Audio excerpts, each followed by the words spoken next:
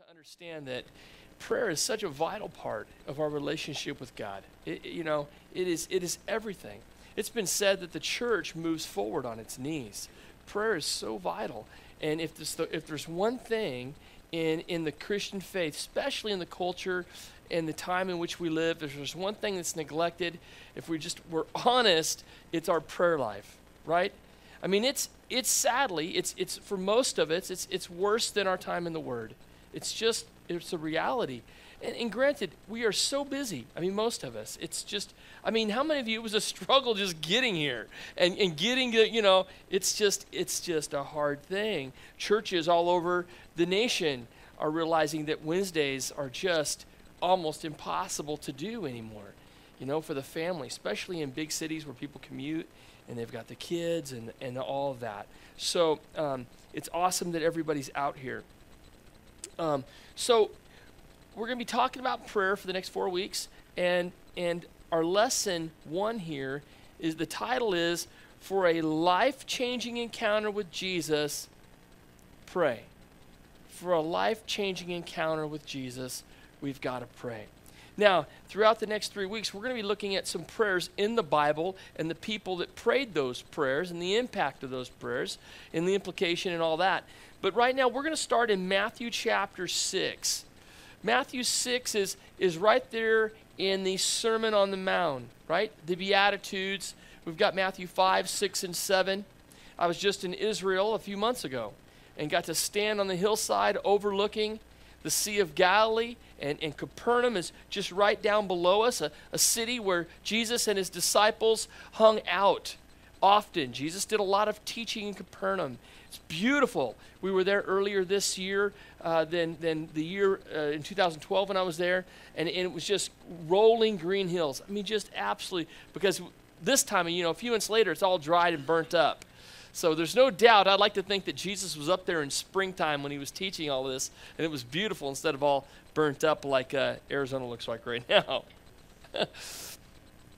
And so it's important to understand, as we look at this title, For a Life-Changing Encounter with Jesus Christ, we've got to pray.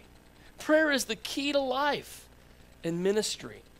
To think that we can move forward in our walk with God, in our struggles. I mean, who doesn't have things going on? Life is full of things going on. If you don't have anything going on, maybe you should come up and teach, because I've got all kinds of things I should be praying about, I mean, it's just almost overload on things that I could be crying out to the Lord over.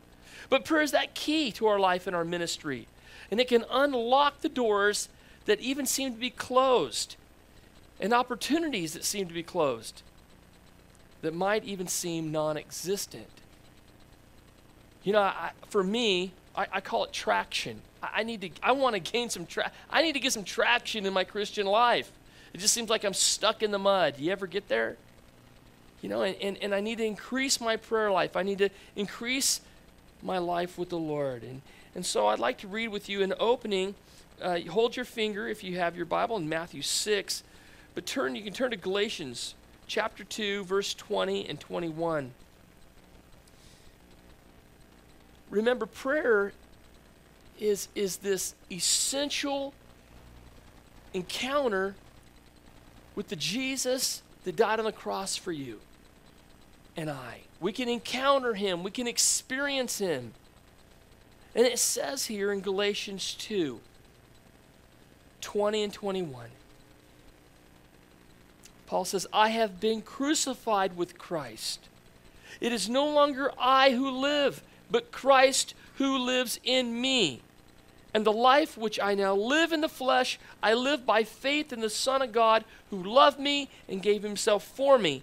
And he says, I do not set aside the grace of God, for if righteousness comes through the law, then Christ died in vain. That is such a powerful verse. The gospel's just there. The idea is that as we live out this life, this born-again life, we carry about us and in us the death of Christ.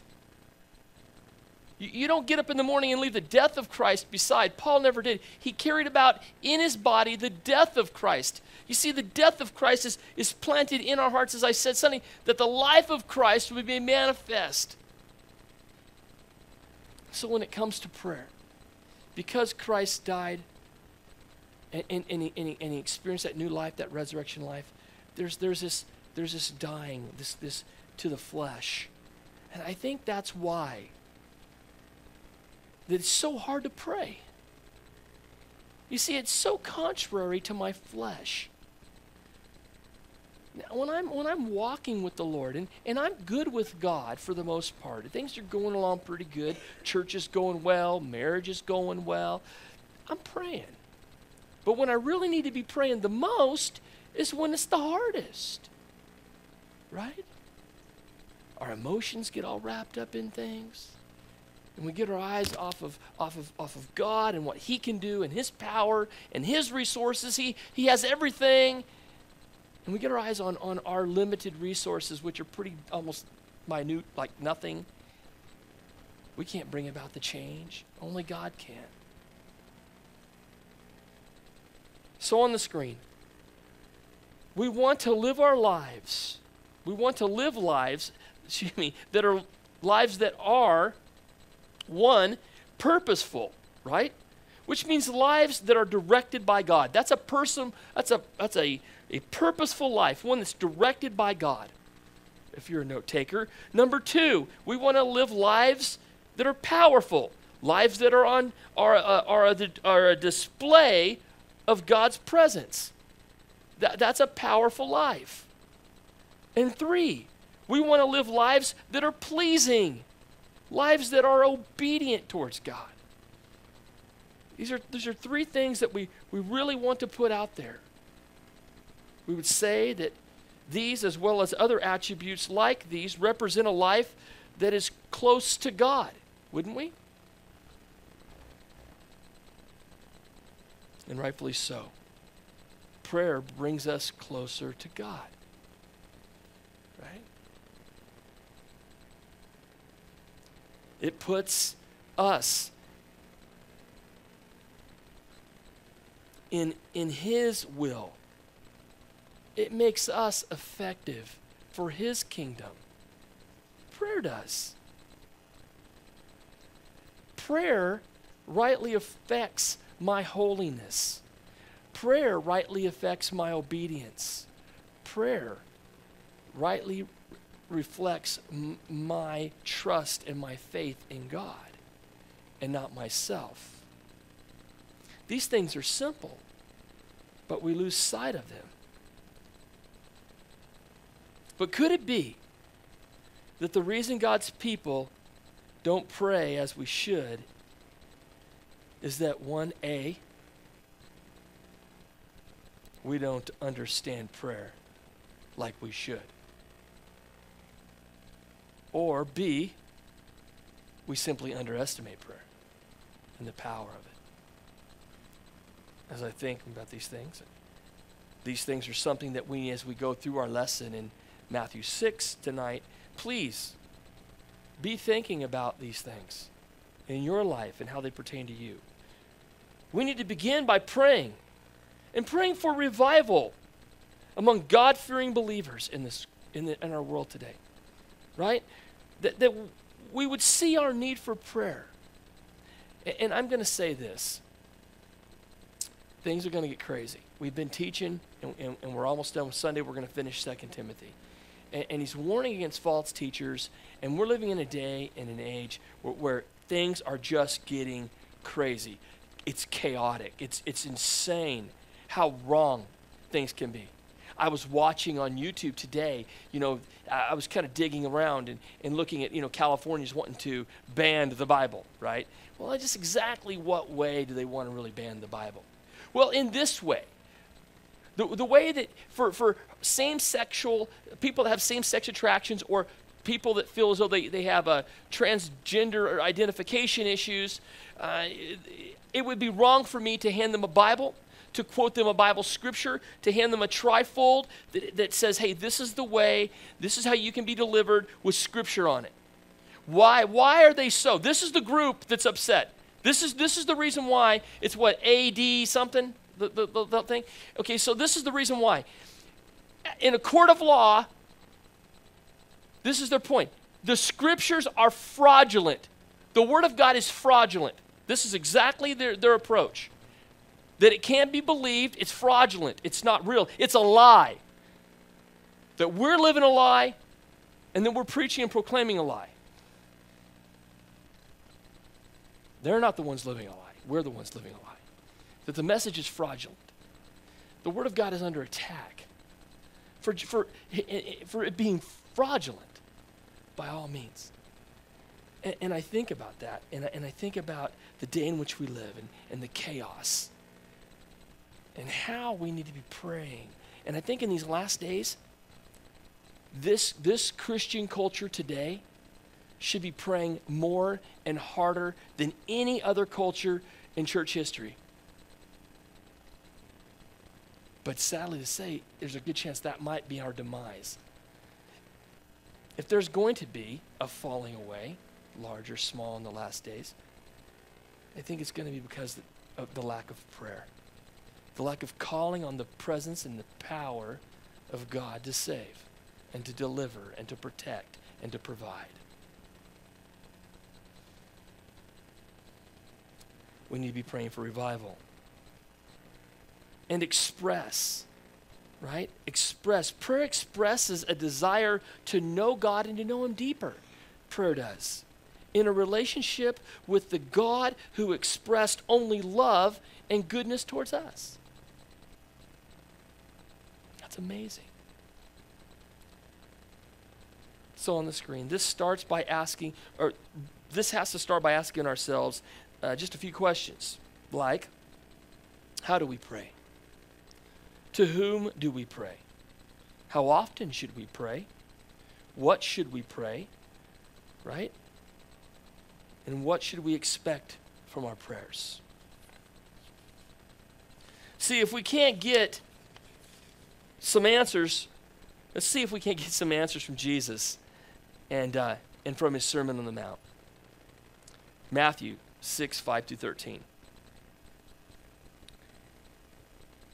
He says, and when you pray, you shall not be like the hypocrites, for they love to pray standing in the synagogues and on the corners of the streets, that they may be seen by men. Assuredly I say to you, they have their reward. But you, when you pray, go into your room, and when you have shut the door, pray to your Father who is in secret, in the secret place. And your Father who sees in secret will reward you openly. And when you pray, do not use vain repetitions as the heathen do, for they think that they will be heard for their many words. Therefore, do not be like them, for your Father knows the things you have need of before you even ask Him. Let's stop there before we get into this model prayer. That's pretty amazing when you think about it. So when you pray, rule 1 here, he says, don't be like a hypocrite. Literally meaning, don't be like a stage player. Don't be an actor. Don't come pretending or being a pretender. Ironically, most of the time, Jesus rebuked the religious leaders just in crazy ways, right, for being hypocrites. Constantly. They were worried about the outside of the cup and not the inside of the cup, so to speak. And here, he's rebuking them for the way that they pray. They do so to be seen by men because they want a reward, a spiritual reward, from men. Not really concerned about getting what they want from God, just those around them. Could that be our problem? Matthew 23:13 says this on the screen. He says, but woe to you, scribes and Pharisees, hypocrites, for you shut up the kingdom of heaven against men. For you neither go in yourselves, nor do you allow those who are entering to go in. That is a powerful, powerful verse. Let me put it to you this way. Their hypocritical ways, specifically regarding prayers, were not only hurting themselves, but they were hindering those around them. He says, not only are you not able to enter in, but you're hindering those from around you from entering in. Hypocrisy hurts everyone.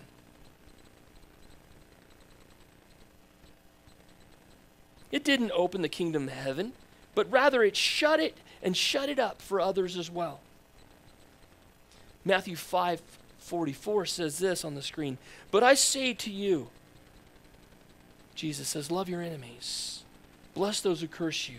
Do good to those who hate you. And pray, ironically, for those who spitefully use you and persecute you. This is the contrast between the hypocrite and the Holy One in the eyes of Christ. One who's wanting to pray, to be seen by men, would never pray a prayer like this. One who has a broken and contrite heart, who's humble in nature, that wants God's best all the way around, will pray a prayer like this. One of the things that I see here is that, you see, with the hypocrite, with the Pharisees and the scribes, their prayers were actually the problem. I mean, they were in their own way. May I say this? We got to get out of our own way. We got to get out of our own way. You know, the right way to pray is genuine. Just genuine before the Lord. Just be real. Just be straight. Can I say God's got big shoulders? You ever think, if I really told him that, I would surprise him? Well, may I remind you, he knows everything before you ask. You know, he knows the sin you're going to confess. He knows the thing you already have done before you even did it. He's waiting on us to come and confess our sin. He's waiting on us to ask for that thing that we need provision for. He's already up there asking. He's waiting. I mean, he's waiting for us to ask. So I don't know why here we don't do it. Here Jesus gives a strong lesson on prayer. Again, for a hypocrite would not have the depth spiritually to pray for his enemy.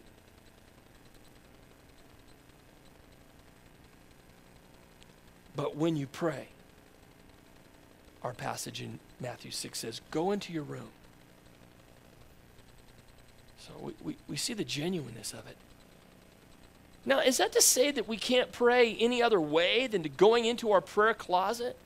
First off, I doubt that very many of us have our prayer closet. Now, I've talked to many of you, and you know, your commute is a prayer time. Well, you're alone. You're alone with God. And I think it's probably safer that you pray than talk on your cell phone or text. I think 347 would be safer if everybody was praying, right, as they were commuting to work and home. With their eyes open, of course. You can pray with your eyes open, right? Right? So here, but he says, I want you to go into your room, basically, which means here in the original Greek, it means a storeroom or a secret room. We can translate that a closet. I was recently at a congregate's home. Somebody comes through here, you know, and went there. They bought a new home and went to bless it last week. And you know, a lot of these two-stories have a little closet up under the stairwell, you know. And she opened the door. And there was like nothing in there but her Bible, a devotion, and some Post-it notes on the wall. And I was like, wow, that's pretty awesome, man. That's right, that's pretty awesome. So she's got this place that she goes. This is what the Lord's talking about here. A special place where God longs to meet with us. Here the Lord makes the point of finding a place where we can be alone with him. A secret place. For God is in the secret place. Have you ever tried to just concentrate on anything with racket, with noise? It's like that with God. You and I, we can't concentrate on God. You can't hear him because he's speaking in that still small voice. And so he wants to take us to that secret place where I can just be alone with him. Have you ever had an encounter? chances are, if you go back in your mind over your walk with God, where a time when you were seeking Him with everything you had, He led you away. Think about it. When He had to get away, he got away from people and He went up on a mountain to pray, right? Isn't that His deal? Or He went up on the Mount of Olives. He went away. He went away. He withdrew. When it was time to pray, He withdrew. Many times, to be alone with the Father. What an example. Luke 12:3 says, therefore, whatever you have spoken in the dark will be heard in the light, and what you have spoken in the ear in inner rooms will be proclaimed on the housetops. That is a powerful verse. The Lord hears the deep, quiet prayers of the night as well as those silent prayers of our inner rooms. There is a promise in here. He will be proclaimed on the housetops. Right? Your prayer request will be proclaimed on the housetops. It will be made known. It will be published, is what the scripture says in the Greek. It will be published. What you've confessed in the dark will be heard in the light. Now, that might cause you to shiver. But that's the right way. That's the healing way. That's God's way.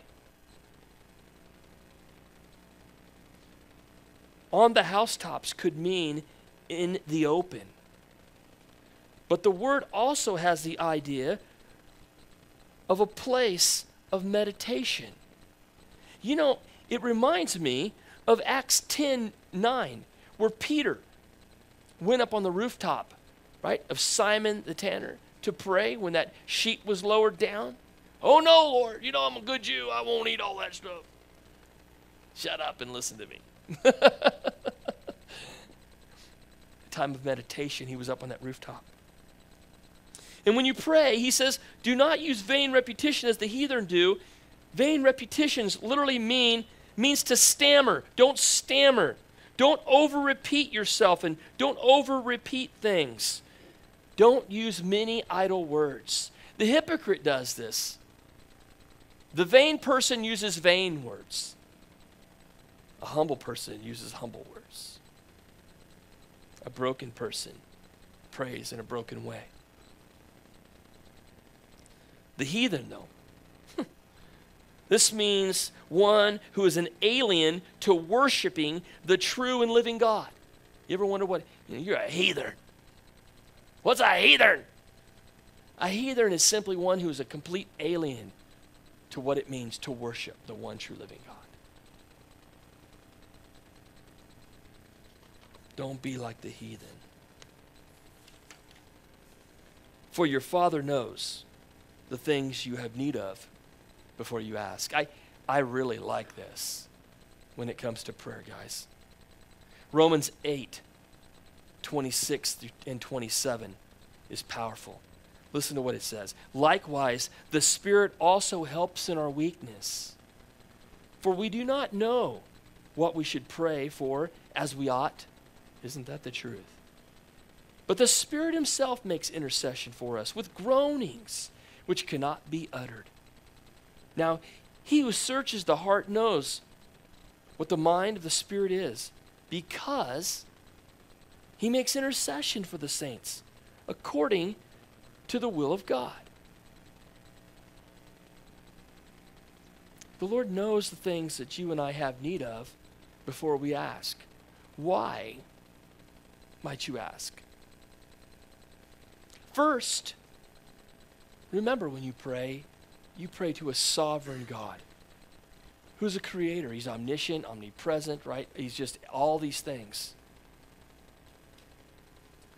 But there's more at work than what meets the eye. You have God the Father sitting on the throne in heaven. You have God the Son, Jesus Christ, our Savior, today at the throne making intercession for the saints, interceding for you and I. I don't know if you ever think about it. You think, well, Jesus died on the cross and his work's done right now. Jesus' work is not done, and you should be praising God it's not done. He's so at work in our lives. To think that my Savior is in heaven making intercession. He's interceding for me. And he's doing it in perfect unity, perfect harmony with the Spirit. So much that this verse says. But check this out. He says, so the Spirit also helps in our weakness. Weakness means lack of strength. It speaks of one's unhealthiness. Can I share that with you? Listen, he likewise, the Spirit is helping us in our weakness, in our sickness. When you think, I don't know what to pray, and I can't pray. I'm not strong enough to pray. I don't know enough about the Bible to pray. I don't know enough about God to pray. I'm too much of a sinner to pray. And the list, we can just go on and on and on. In my weakness, God is made strong. And it's in my weakness here that the Spirit takes over. Have you ever just sat there silent? A lot of people want to focus on, and it's biblical. Speaking in tongues is biblical, and it is part of a prayer life. But I want to say this. What if you were really, really broken and you just sat there and you just sat in his presence, not knowing what to say, and just let him speak to you. Let him minister to you in your weakness. You know, in Jim Cymbala's book, Fresh Wind, Fresh Fire, that was printed in 97, amazing, amazing book. He makes this statement. He says, I discovered an astonishing truth. God is attracted to weakness. He can't resist those who humbly and honestly admit how desperately they need him. Our weakness, in fact, makes room for his power. You ever think like that? I don't think like that sometimes. That's a powerful statement. It says he took our infirmities and he bore our sicknesses, is what it's saying here. Intercession. Intercession here in our passage, it means to intercede for another, to, intervene, if you would, intervene between two people.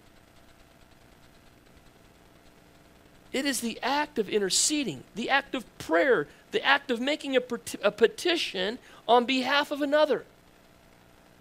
And it says that God and the Spirit are interceding. Some might say, well, I'm an intercessory prayer warrior. I love, well, praise God for that. We need more of that. Please, by any means, feel free to intercede for Denise and I anytime you want, Go before the Father on our behalf. That's what that means. And intercede. Because the work of the Spirit is just that when it comes to prayer. So the Spirit, as well as Jesus, we see it all at work here, ministering in this way. I think it's something we need to kind of plug into, grab a hold of, make it a part of our lives. But all this ministry is taking place, even in our fear, even in our lack of faith. Again, even in our lack of spiritual strength.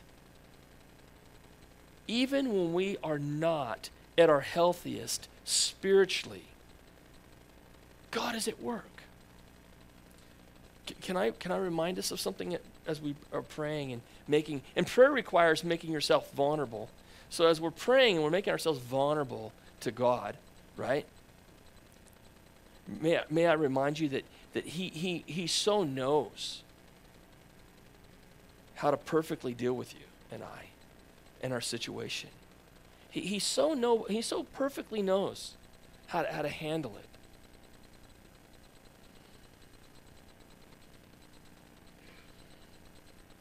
He knows how to intervene.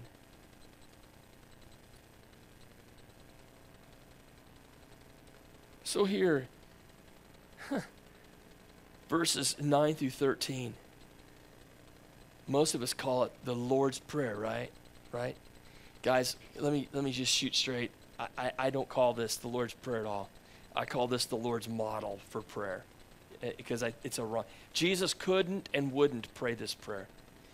It was for his disciples. If you really read it, and we'll look at it right now, Jesus wouldn't have and couldn't rightfully pray this prayer.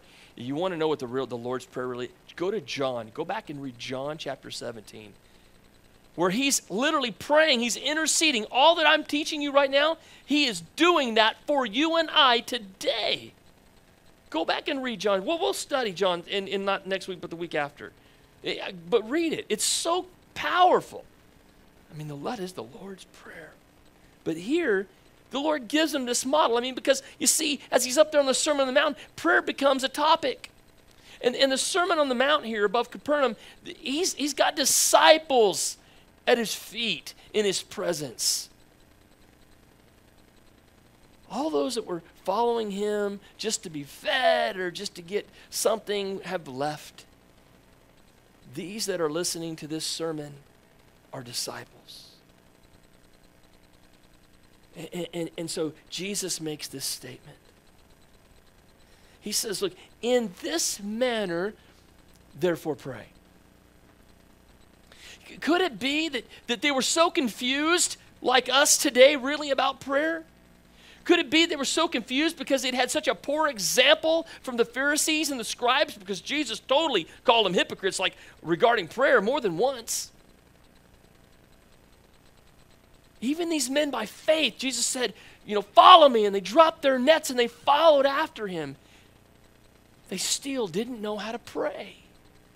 And so Jesus here, he says, in this manner, he gives them an illustration, an example of this prayer. Pray like this: Our Father. Right? Our Father in heaven, hallowed be your name. Your kingdom come, your will be done, on earth as it is in heaven.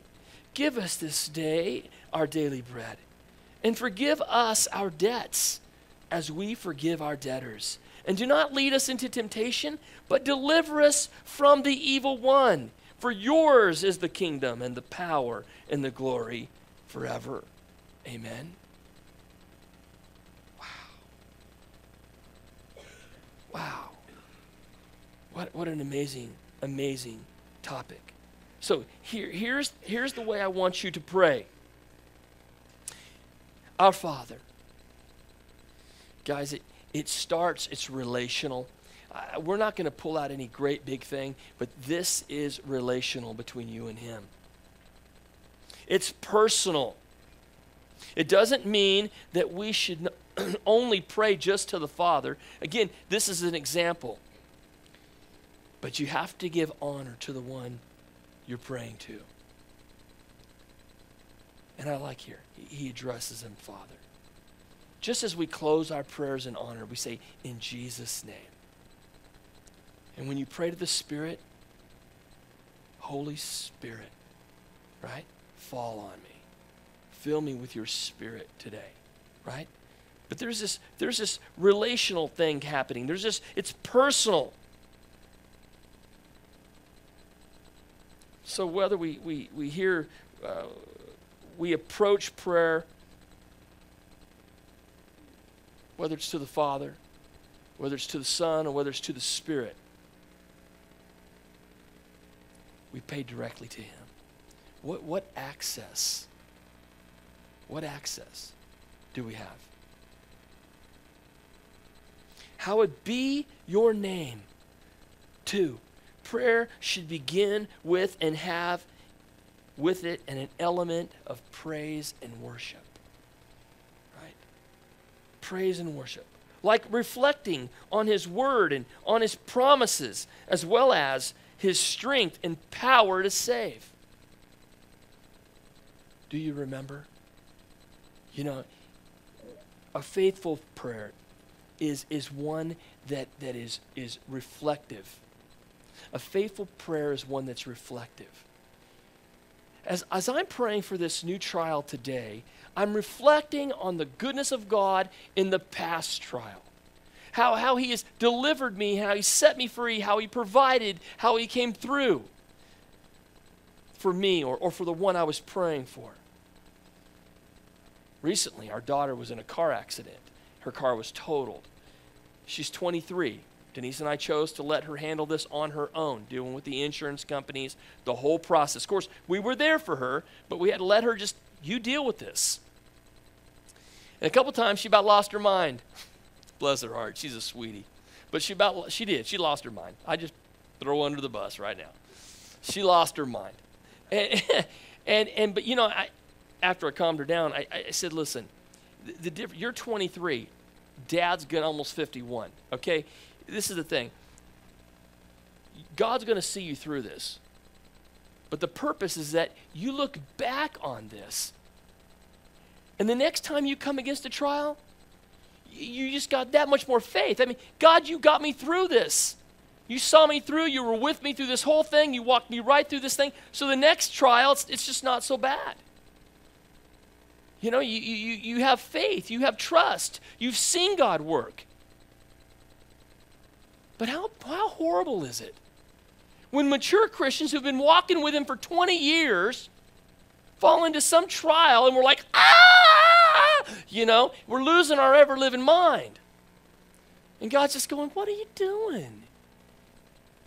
I've came through. I've been so faithful. How many times? The problem is you're not remembering. You haven't wrote any of these things down, have you? Have you remembered any of these things I've done for you? No, you haven't. Go back, remember. Isn't this what he did with the children of Israel all through the Old Testament? The whole purpose was that they remember what God did. How important is that? If you want to find your, you know, I mean, all that trial, it's got purpose. And if we want to find ourselves faithful in that, we've got to reflect back on the goodness of God. Hallowed be your name. Your kingdom come. Right? Totally yielded to his kingdom, to his plan. Your kingdom come. Look, this model prayer, I believe that it's speaking of a sovereign God, a creator God. It reflects God's power. That's the point of this model prayer. Our prayer should do the same thing. Our prayer should reflect his sovereignty. It should reflect his creativity, his authority. Our prayer should be all these things on display if we're putting all of our trust in him. Something to think about. I like this. Your will be done. Wait a second. That's the part where I got to stop, because we pray our will. And then we want to say, God, please do this. You know, it's like, is it really, I want your will to be done. This model prayer is just revealing God's desire and ability to meet our needs. Your will be done on earth as it is in heaven. Give us this day our daily bread. God knows how to provide the need far better than we do. Therefore, we are to seek him and ask him for those needs and for the needs of others. It's what we do. I've said this so many times, and I hope it gets into you. There are so many things in the faith that are so contrary to the way that we live this life here on this earth. We raise our kids to be independent, right? Independent, not dependent, right? I mean, if Trey is totally dependent on mom at 20, 25, well then, I mean, there's a problem. You know, seriously, I mean, we got to go to a doctor and have you tested. You know? We have to learn to be not independent. We are not growing in our independency of God. We should be growing in our dependency of God. It's backwards. The older I get and the wiser I get, the more I should trust him. And the sooner and the quicker I should run to him and trust him, right? And lean on him and look to him. But it so goes against the grain of everything I know here.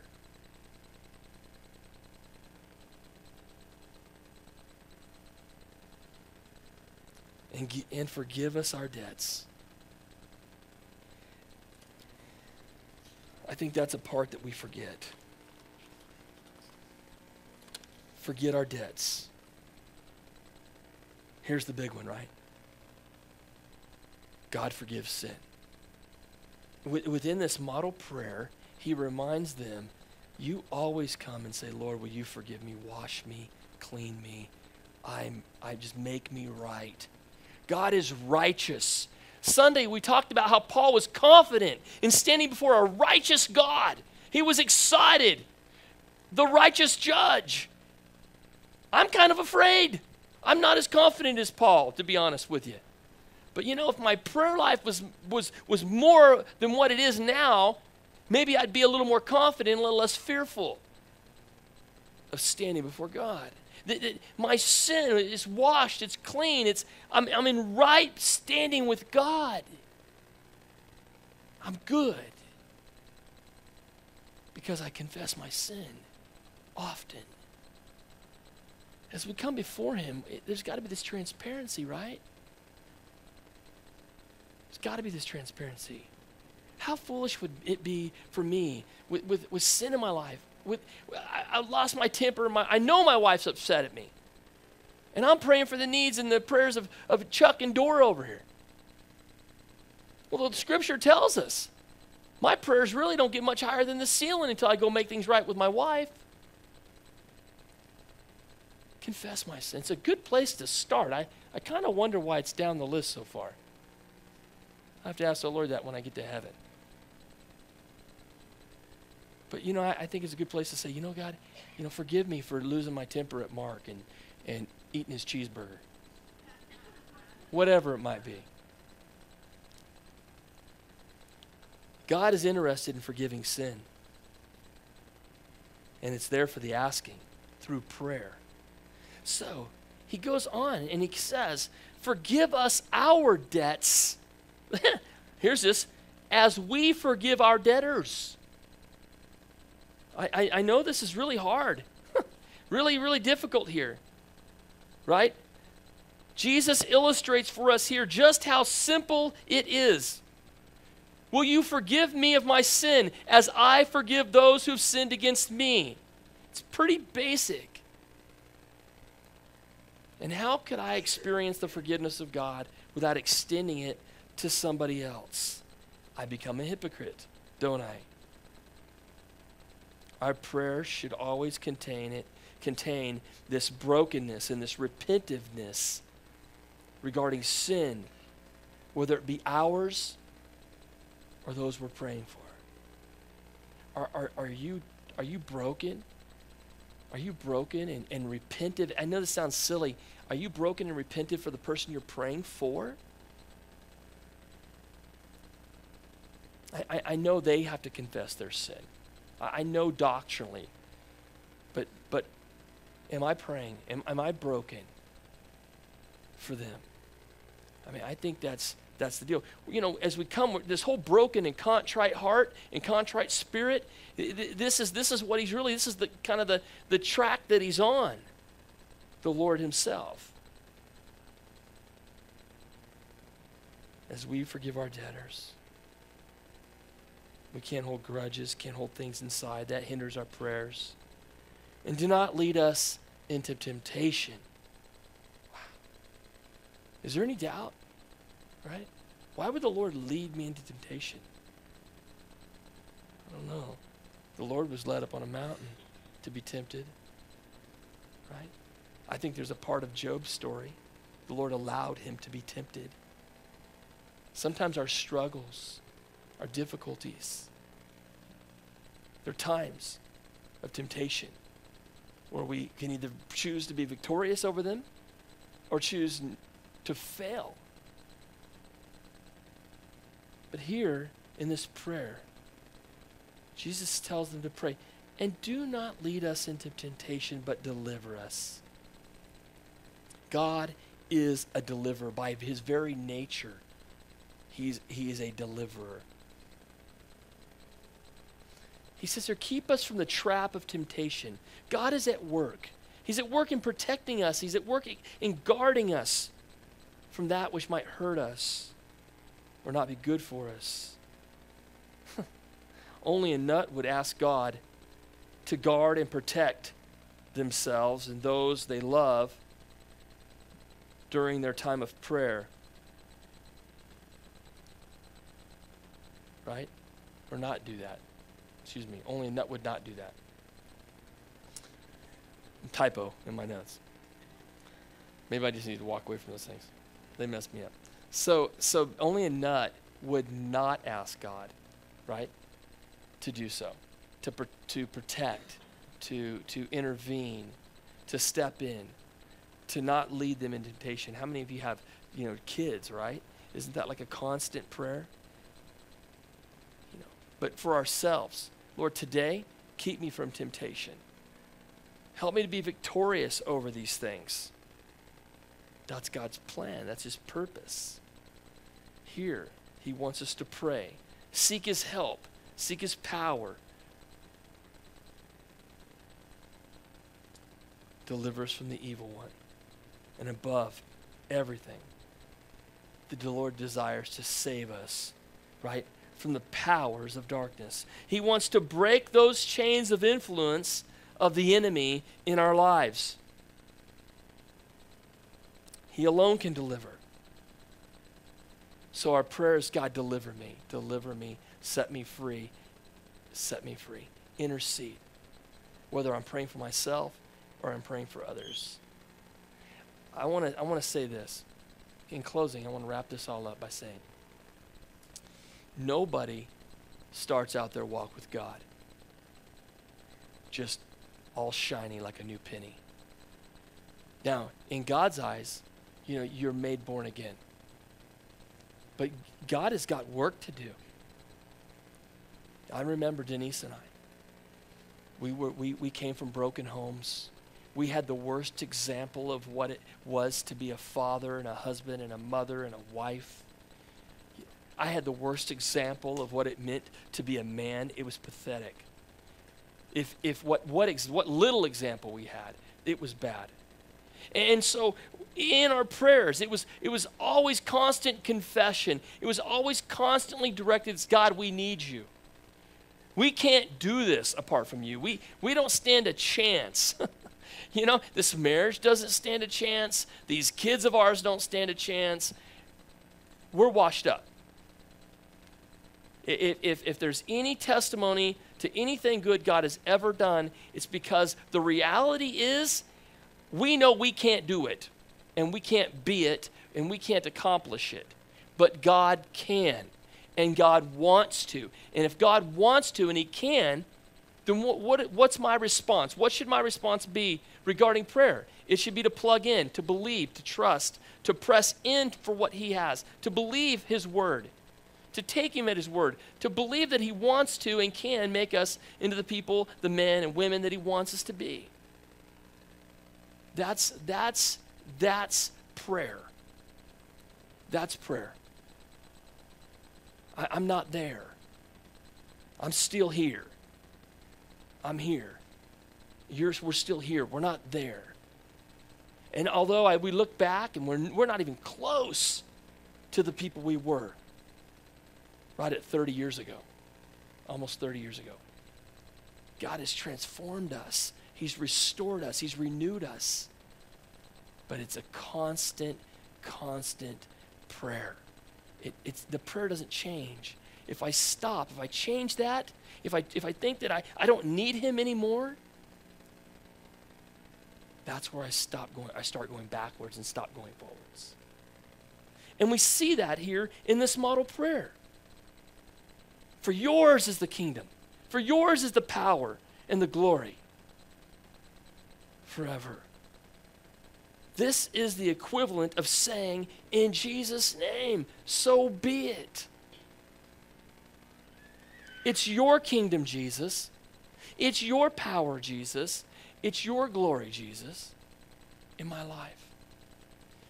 There's so much here in this prayer. And this week, come back, because we're going to look at some wonderful illustrations like John chapter 17 over the next 3 weeks. And we're going to look at these prayers and how these men and women, how they prayed, how they sought God through their difficulty. Guys, when it's the most essential time, most important time for us to pray, it's going to be the hardest to pray. It's going to be the hardest to pray. That's when you need to pray the most, right? I mean, it's just so important. I think of Jesus when he taught the disciples how to deal with demonic influence. He told them, he went out and they got their butt handed to them. They were unable. And he said, look, I forgot to tell you, these only come out by fasting and prayer. What is fasting and prayer? It's denying myself. Fasting. Fasting and prayer is pulling back from the situation, isn't it? It's stepping back. It's getting out of the situation. And allowing God's power to be on display. I think that's one of the things that disciples learned from that. Instead of jumping in and going, and casting out demons, right? You know? They just learned to draw back and fast and pray and focus on the power of God. There's some powerful illustrations in prayer. And so I hope that we can be encouraged to pray. And I pray to God that you guys are praying for this ministry and all that God has in store for it. Guys, let me say this. Doing ministry, especially this is, we'd planted a church for 6.5 years in Tennessee, and then we've came here, and praise God, this was already kind of up and going in a lot of ways. But doing church in here like this, I relate it to flying a kite. You know, you're waiting for the wind. You're waiting for the Spirit to pick it up, right? That wind, but you're just running up and down the street, you know, and you're just panting. And you're running, and it catches a little wind, you feed a little string, and you run some more. Your tongue's hanging out, and you're running, and you feed it a little bit more string, and you're running it back and forth. And, you know, when it comes to flying a kite, I have to pray, because I can't fly kites. If I can get a kite in the air, it's totally because of God. So, but it's work. It takes prayer. It's a lot of effort to get up over that hump, and you know, and God's doing amazing things. I want to tell you, in January, the third week in January, this is the secret. This is the secret. The third week in January, we had a church family meeting. Some of you guys were here. And when I got here 2 years ago, we were going to just cut back and just save and save and save. You know, if God's going to do an amazing thing, we've got to get out of here. Everybody knows that. We've got to get our own standalone building, get our own property. And so we've been doing that. And from what we had in January, the third week in January, today there's over $40,000 more dollars in savings this year alone. If we stay on schedule, without God doing any kind of miraculous, like parting of the waters or doing something crazy, by December 19, we'll have everything we need as a down payment, like just go straight out and get the property we want and to build the thing we want. I mean, you know, we'll be in a good place. But it's because of the faithful giving of this church. I mean, God is just doing great things. It is amazing. It's not just one person with a whole bucket load of money. You know, it's not that we're going to turn those away, but the thing is, God, you know what God's doing? I was praying, you know, when I got here, I had some things up my sleeve, and God shut the door on those. And after I did, you know what he said? He said, it's not going to be that way. I want this church to do it because I know this church can do it. It's not going to be the gift of one great big person so that somebody else gets the glory. It's going to be done in such a way that God gets all the glory. It's not going to be one great big donor that does something crazy. It's going to be faithfulness. Faithfulness and prayer. And you know what? God's doing that. He's doing it. The last 2 months, I sit with Rhonda and I get a report at the end of each month and I almost fall out of my chair. I'm like, how can this be? Where's it all coming from? She goes, I don't know. I said, okay. I don't know. I mean, that's what's happening. That's what's happening. And my jaw just is hanging down. God is doing amazing things. And so with all of that, let's remain faithful. Faithful to pray. Pray, pray, pray. Because it's the work of the Spirit, right? It's like the fishes and the loaves thing. God has a way of accomplishing what he wants to do in our lives too. In our lives. Pray. Seek his face, right? Lord, thank you for tonight.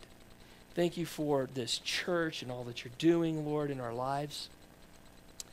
And Lord, I'm so excited about the next 3 weeks and all that you're going to do. And I have this feeling that it's going to kind of spark some revival in just us individually and in our families, but in our church as well. Lord, that we would really just begin to lay things down and just seek you, God, to just turn the TV off for an hour and seek your face, to go out on the back patio and to get alone with our spouse and pray. Maybe even to get alone with another neighbor or another brother and sister in the Lord and pray. To give it to you. And Lord, for those that are struggling, those that really need a touch, they need a healing. They need to be delivered. They've got kids that aren't walking with you. Lord, we pray right now in Jesus' name. God, we pray that you would intercede, that you would intervene, that you would deliver from that temptation and from the evil one, that you would put a hedge of protection around those that need that. Step in, for you are mighty to save. In Jesus' name, amen. Amen.